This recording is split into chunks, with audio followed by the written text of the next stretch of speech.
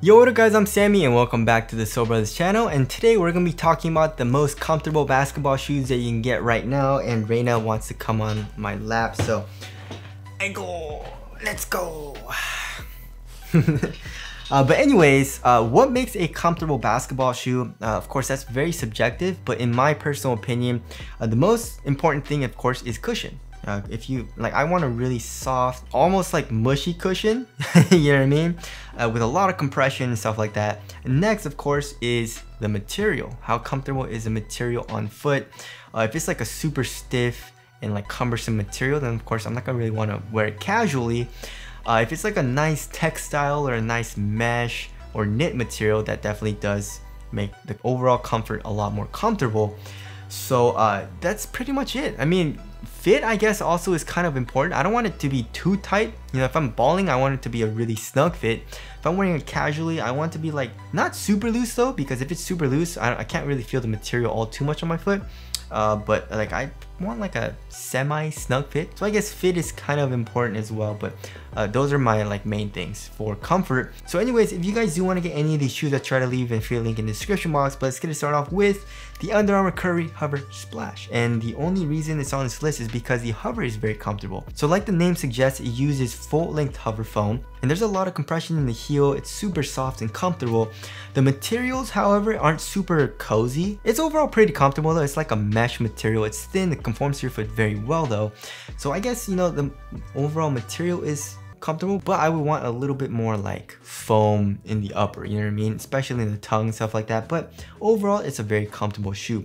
Next is a really comfortable shoe, but also a shoe that I don't really like to play in because it is too soft as far as the cushion goes, and that is the Adidas Daymate. Right, so the Daymate uses full-length Bounce Pro, and it's so soft, it's so thick, especially in the heel.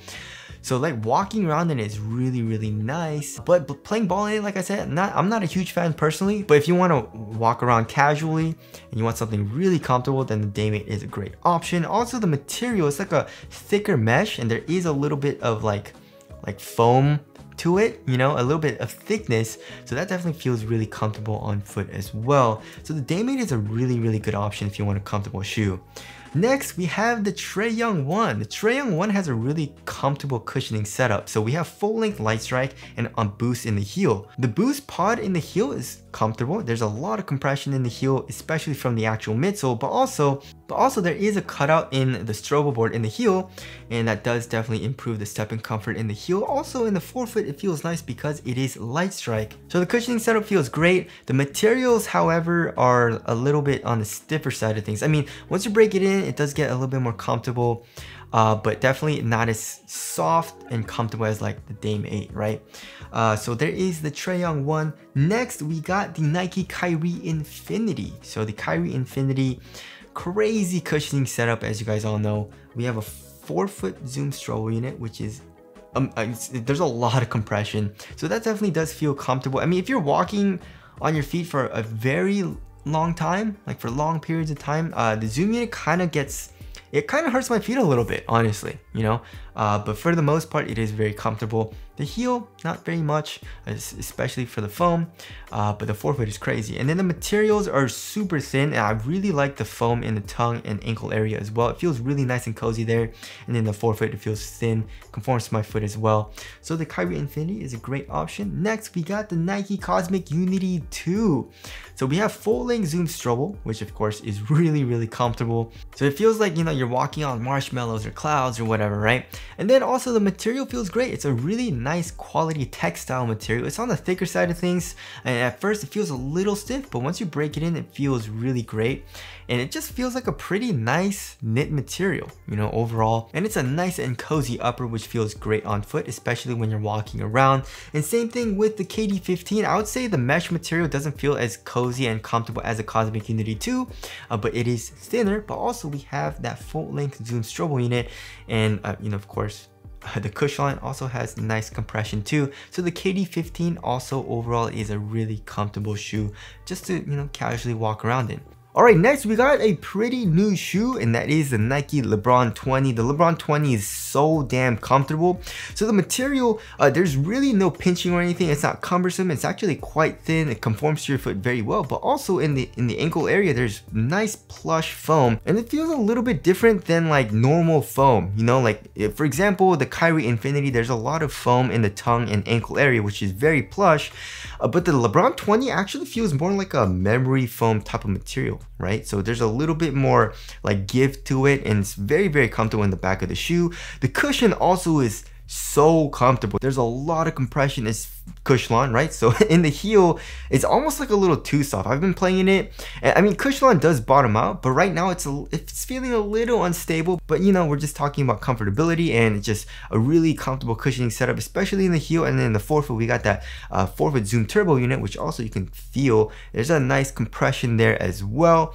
So overall, the LeBron 20 is a really, really comfortable shoe in my opinion. Also, not too heavy and not too bulky, which I mean, isn't a huge deal if you're gonna just casually wear it. But also if you want to hoop in it, weight is pretty important, right? So it's definitely on the lighter side of things, especially comparing it to the older LeBrons, and especially the LeBron 19, right? Next, we got the Nike PG6. The textile material is very comfortable. It's more on the thinner side of things, but also I do like the plush tongue. The tongue is very, very nice on top of your foot. And then of course the React is really comfortable. You don't really feel like a whole lot as far as step and comfort, especially comparing it to like full-length Zoom Strobo units, but it's still pretty nice. And then of course the React in the heel, you have nice compression, and overall it's really comfortable too. Next, we got the Jordan Zion 2. The Zion 2, of course, is really comfortable for the cushion, but the material I wouldn't say is like the most comfortable material. It's a blend of like mesh and synthetics. It's not super cumbersome or stiff or anything like that, and it doesn't hurt your feet or anything, but it's not super comfortable. But of course, if you're looking for a really nice cushioning setup, that's what the Zion 2 has. We have a large volume zoom in the forefoot. You can easily feel it. And then in the heel, we have an Air Strobo unit, which feels really nice, especially for step and comfort. And also, the actual midsole does compress a good amount too. So the cushioning setup is really comfortable in the Zion 2. Next, we got the Jordan 36. Of course, if you're looking for a really thin material, then the Jordan 36 is a great option. Of course, it's all subjective. You know, some people find thinner materials a little bit more comfortable because they don't want something super bulky or anything like that. But also, there's a heat wave in California right now. It's super hot. It's like 105 degrees. So that's why I'm sweating right now. But yeah, like the Jordan 36 has great ventilation, but also the cushioning setup with the full-length Zoom Strobo unit is really comfortable too. Next, we got the Puma Rise Nitro. It's a really comfortable shoe. I would suggest going up half a size because it's a really snug fit. But the overall knit material feels great. It stretches over your foot and it's super comfortable. It also feels really premium, especially for the price. And the full length nitro foam is really comfortable. You know, there's a good amount of compression, especially in the heel, and also you can feel a little bit of rebound back even when you're walking around. So the cushioning setup is really comfortable too. So it just kind of checks off all those boxes. You know, the upper is comfortable, and also the midsole is comfortable, and also it's a pretty good looking shoe too. And there is a really cool black colorway that came out. All right, next we got the Anta KT7 Low. So the KT7 Low has the full-on knit material, which is really comfortable once you break it in. At first it's like a little stiff and it feels a little glued down, but once you break it in and stuff, it feels really nice and cozy. And I really like that one booty upper and like stretchy knit collar area. I just love that design. And also the cushioning setup is really comfortable. Even for step and comfort, you get that full length N2 foam, which feels nice. And also the insole you have is basically like the N2 foam as well. So you have great step and comfort. It has a good amount of compression in the heel too. So the KT7 Low is a very comfortable shoe to casually just walk around in, especially comparing it to just a regular KT7. Alright, last but not least, we got the Li-Ning Wow 10. Step and comfort is absolutely amazing in the shoe. Now, I say it all the time, and I love the Strobo board. It's like a mesh Strobo board, and you can easily feel the boom cushion underneath your foot. And when you're just walking around, it just feels great. Now, also when you're playing, it feels nice and bouncy, you know, when you're like running and sprinting, but also when you're like walking around, it's nice and soft and comfortable.